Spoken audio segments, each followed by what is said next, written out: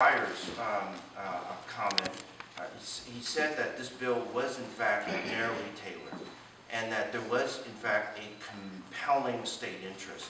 And so I would fall on Justice Breyer's decision, where in fact what we're saying is that we ought to be protecting our children. And I think it was in Justice Alito's opinion that says that, you know, the industries have already admitted that we've got to do something to protect our children. Because they have that voluntary grading system. They said that these games ought not to be sold to children. They've always said that.